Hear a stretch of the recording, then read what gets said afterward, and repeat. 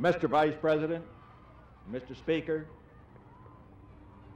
members of the Congress and members of the Cabinet, I want to express my very deep appreciation to all of you who have come here to send us off on this historic mission.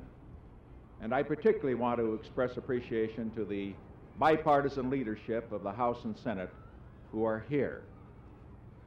Their presence and the messages that have poured in from all over the country to the White House over the past few days, wishing us well on this trip, I think underline the statement that I made on July 15th last year when I announced the visit. And that statement was, as you will recall, that this would be a journey for peace. We, of course, are under no illusions that 20 years of hostility between the People's Republic of China and the United States of America are going to be swept away by 1 week of talks that we will have there.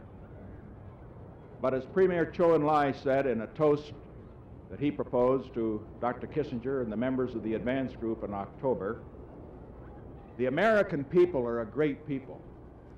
The Chinese people are a great people. The fact that they are separated by a vast ocean and great differences in philosophy should not prevent them from finding common ground. As we look to the future, we must recognize that the government of the People's Republic of China and the government of the United States have had great differences. We will have differences in the future. But what we must do is to find a way to see that we can have differences without being enemies in war. If we can make progress toward that goal on this trip, the world will be a much safer world, and the chance, particularly for all of those young children over there, to grow up in a world of peace will be infinitely greater.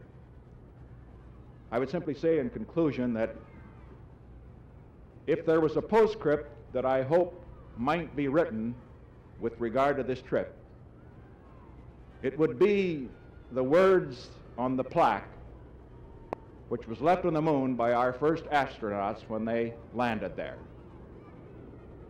We came in peace for all mankind. Thank you and goodbye.